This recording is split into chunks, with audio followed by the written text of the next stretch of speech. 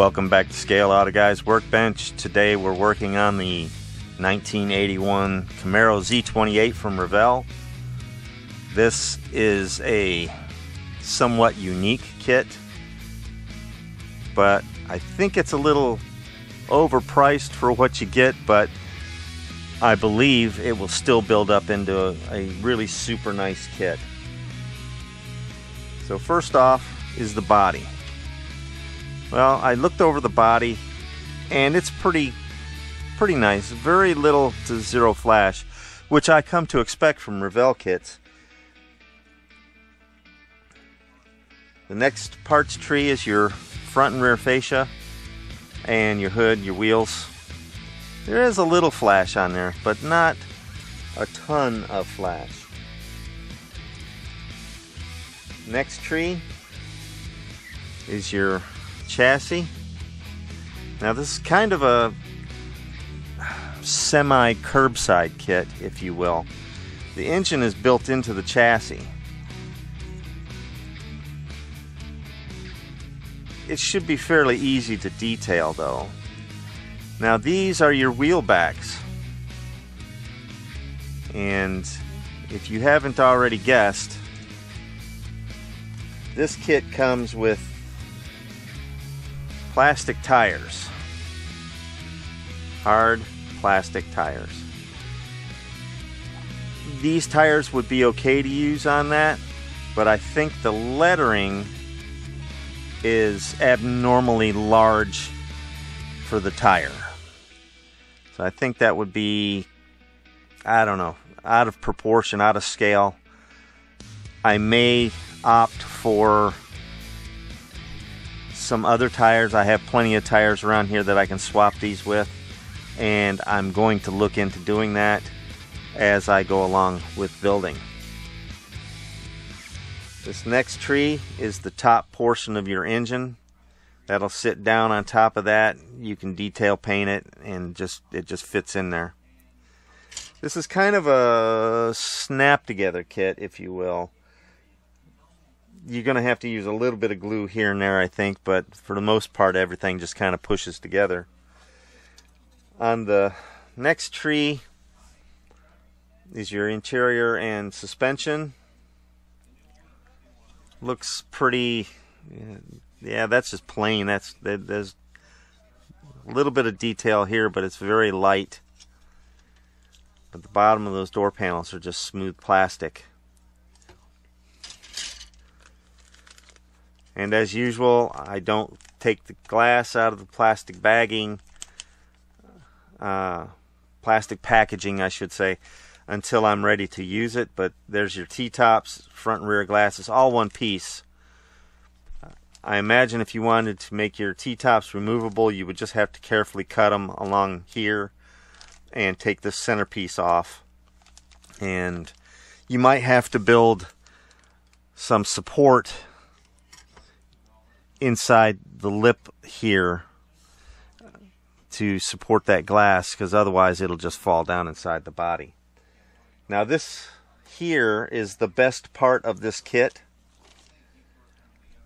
They give you virtually every color scheme decal. They give you 4 different color schemes for whatever paint color you want to paint the car. They also have your headlights, taillights as a decal, which is going to be unique, let's put it that way. If you look on the fascia, let me pull that up again. It's molded in. You could just theoretically paint it to match. You don't have to necessarily put the decal on there. Or, you know, you can put the decal on. It'll just make it a little easier. It also comes with your gauges, but numbers 3, 4, 5, 6, and 7. Well, 7 is not too bad, but 3, 4, 5, and 6, those are so tiny, they're going to be very difficult to apply to the dashboard. Other than that, I like the fact that they give you all these different color combinations so that you can paint it any color and have something to match. And finally, the decal sheet. Gives you a little history on the Camaro. Large pictures and color suggestions. Looks like it'd go together pretty easily. I'm going to have to check on the wheels though. They have those push snap kind of fittings. I'm going to have to see if these wheels will fit into a rubber tire, not a plastic tire. I don't really like those tires that come with this kit. I seen this car featured on another channel, and I thought the tires looked horrible on this kit. So I'm going to have to come up with something a little bit different. Yep. Luckily, there's not a whole lot of flash cleanup to do on this kit, and well, let me get started on that, and I'll see you at the paint booth.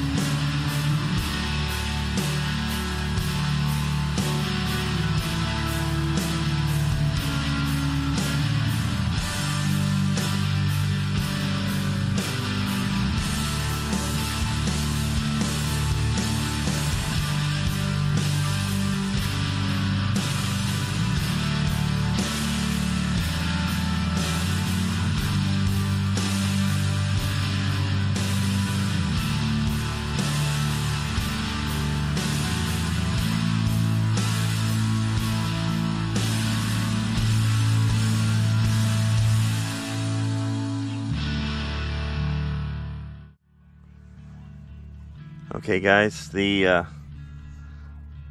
tires are plastic and they have very large lettering on them. Well, these no longer have the lettering on them, and let me show you how I deleted it. As you can see, now it's just a smooth wall tire. I could not find in all of the probably 200 rubber tires I have, I could not find a set that would fit these really tiny rally wheels.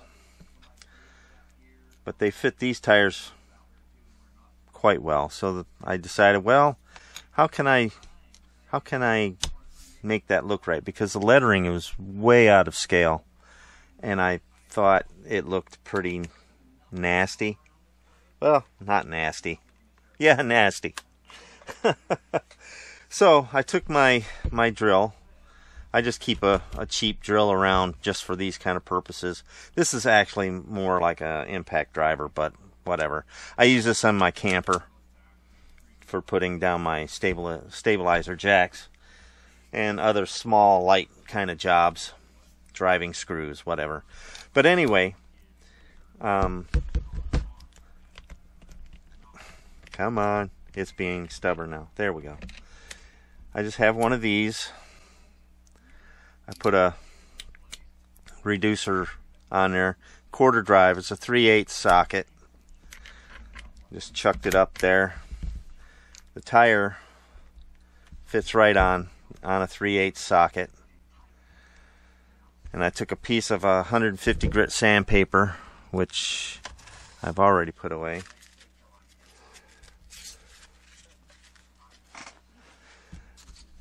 Took 150 grit sandpaper and just started it up. Hooked the sandpaper in there like this and spun it. And just went from inboard all the way to the outer edge. It only took about maybe a minute per tire to take off that lettering. As I said, the lettering was way out of scale. At least in my opinion it was. It kind of looked tacky. So there's another descriptor for it. Even still, when you compare the rim to the tire sidewall, it is not of scale, I don't believe. It looks like a, I don't know. When you push that in there, that sidewall looks a little bit bigger than it really should be. It's almost like they have 14-inch rims on 16-inch tires or something. I don't know. It looks the sidewall looks a little tall for me. If they would have cut that down even by a quarter of what they have there, that would have looked more in scale. But it is what it is. Like I said, I tried to find rubber tires. The only ones I could find that would fit this rim were like uber skinny tires, and they looked kind of funny. Actually, the tires that went, not that one, the tires that came with that Galaxy 500, the rims wouldn't even fit in those. It was like, I mean, they sort of fit, but, you know, not really, kind of crappy. Anything other than the tires that came with this kit, the rim would not fit. It's way too big. So I have a plethora of tires. None of them would fit this rim. And because of the style of the suspension, this has got the little pin. It's not an axle. It's just that little pin that you push the rim on until it clicks. And to find it was kind of like, oh, I'm rambling here. It would be difficult to find a combination of a rim that would push, click, lock onto the suspension that would fit the tire. It was a mess. Anyway, that's why I resorted to just sanding the out-of-scale lettering off the tires. These are still going to look good as just plain wall tires. After all, if you look at the box art, that's all they have on it anyway. On the box art, it's just a plain black wall tire. I'm not even sure. Yeah, they don't even show the lettering on these tires on the smaller pictures. So let's get on with the build. Now that I've had to settle on doing what I had to do here, I think it'll look fine. Once I get these painted, they should look fine. I think they're a little out of scale for the car, but it'll still look good. Alright, well, let's get back to it.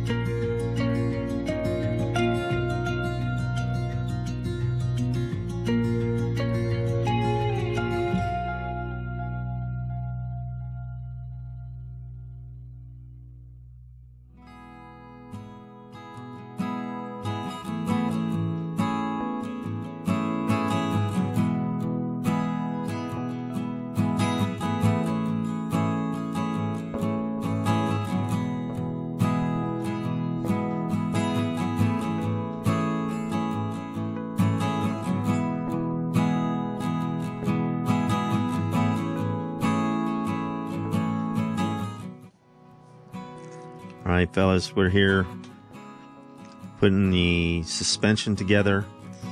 I did discover something that you might want to know. This pin here in the middle of the front suspension goes down through the engine, and the way that hole was way too small. I had to take a drill and open it up so that pin would fit down into the engine. Pull this up a little closer so you can see it. See how it just fits right down in the engine? Well, yeah, I got it going the right way. What the heck's going on here? Okay, that pin fits right down in there. Then these two fit down over those pins on the sides. Now I'm going to go back and through that and glue it once I'm done. This here just snaps into place. You can glue these, or you can just snap them together and call it a day. Once I figure out how to do it. Okay, what's going on here? Okay.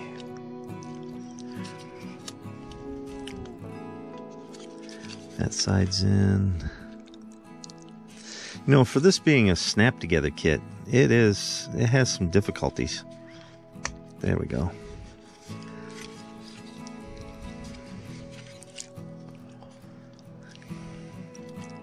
There we go. Yeah, it just kind of press fits in together. And that's all fine and good, but I'm still going to put some glue on these joints just to make sure that it doesn't just spontaneously pop apart. So there it is, front and rear suspension. As you can see, the engine is just about complete. I have to put the fan and belt assembly on it, and then the tires come next. I still have to put those together, so stand by.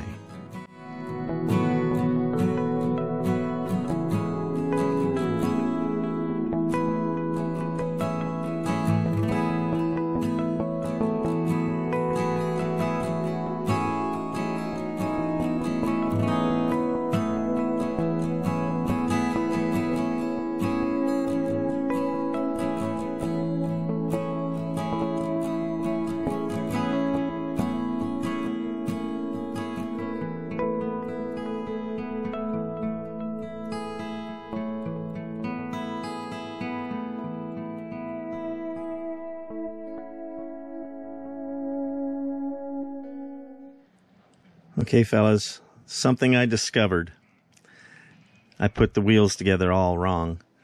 These, although everything's supposed to be press fit, these do not stay together while you're trying to put them onto the spindles here. So, I have gone back through and disassembled everything, and I'm going to start over. This time I'm going to glue the rims into the tires and the backing on the back of the tires, and then I'm going to let them set before I apply them to the spindles. I would suggest that you do that as well. Because you have to paint these tires because they're plastic, make sure that the mating surfaces here along this edge and here along this edge where the rim meets is fairly well clear of paint. Otherwise, you may have trouble getting your glue to adhere. In hindsight, I suppose you could put the tires together, glue them together, then paint them, because the rims just press fit into that anyway. And you just put a couple little dabs of glue and then press that rim in there. And that would be the end of that. You could glue these backs on before you paint, and that would save you a lot of hassle. So I suggest that if you're going to use these tires and rims, to go ahead and glue the backs on before you paint. because like I said, if the back was already on that tire like this one is, this just presses in anyway. You just kind of press it like that with your thumbnails and it pokes out the other side. So you could theoretically glue these tires together, the two halves together, and then press the rims in. So let me go back through these, add a little dab of glue to everything, and get them installed on the chassis.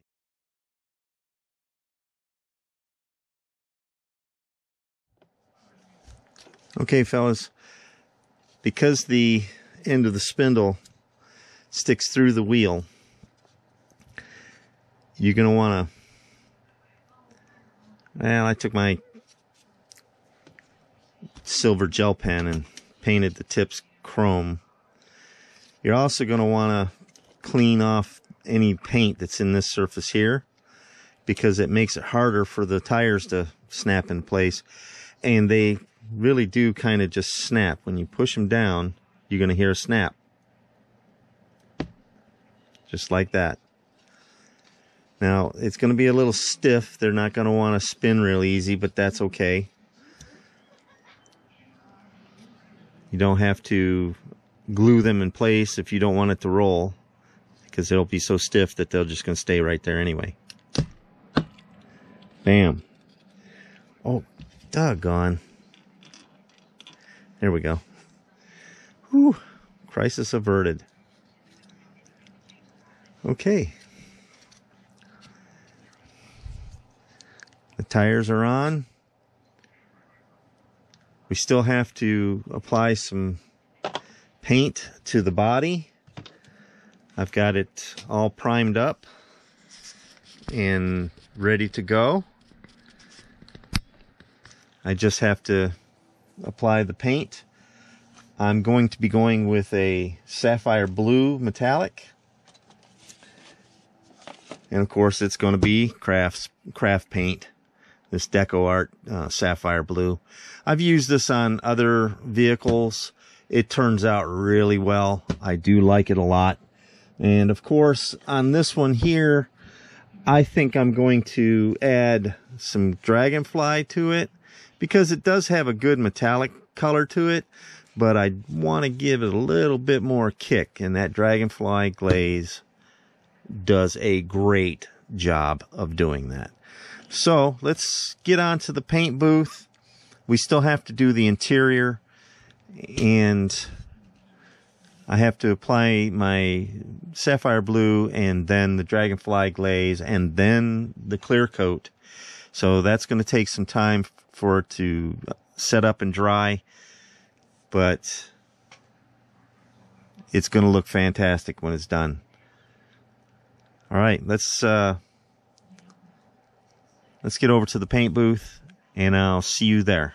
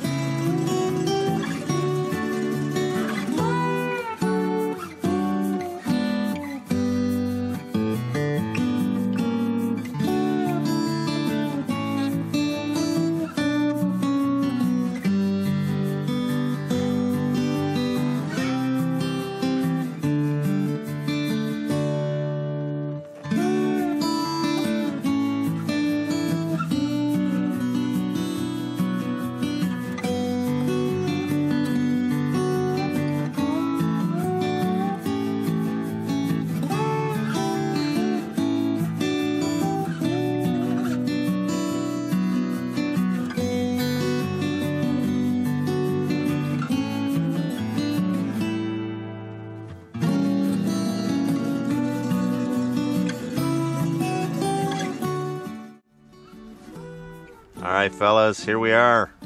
The 1981 Camaro Z28 is finished. Now this is a basically it's a snap together. But that doesn't mean that you can't make it look good. Now earlier I told you guys about how I sanded off the lettering on the tires. It's because it was, to me, out of scale on the large side, so I decided to sand those off, and I painted the tires flat black, and I think they turned out really well. I tried to replace them with tires from my parts box. I couldn't find any tires that would fit the rims, and I couldn't switch the rims because the way they mounted to the axles. So I had to go with the box stock. I think they turned out well. Now the color is a sapphire blue. I believe that's a Deco Art color I used. Let me check that right quick. Yeah, this is Deco Art sapphire blue metallic that has a coat of dragonfly glaze on it and 2 coats of clear. I decided to go with the orange stripes on this particular build because I saw pictures of a 1-to-1 car that was the same color scheme, the sapphire blue with the orange stripes, and I thought it really looked sharp, so I decided to go that route. I didn't like the decals for the headlights, so as usual I used the gemstones. The taillights, on the other hand, I went with the decals because I thought, what the heck, I'll give it a try. It turned out well. Surprisingly, it turned out well. The hardest part was getting them to wrap around the corners, but I used a little of this Tester's decal set fluid that I just on a whim the other day purchased a bottle of it. First bottle I've ever owned, first bottle I've ever used, and when I bought it I didn't have an inkling that I was going to need it on this car, but there you go. I went with the black on black interior. That seems a little mundane, but it goes well with the sapphire blue. I hope you guys enjoyed this video.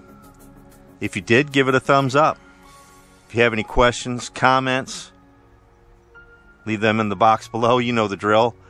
If you have subscribed, thank you for subscribing. If you haven't subscribed, please consider hitting that subscribe button. And yeah, just hit the subscribe button. Anyway, thank you for watching Scale Auto Guys Workbench, and I'll see you on the next build.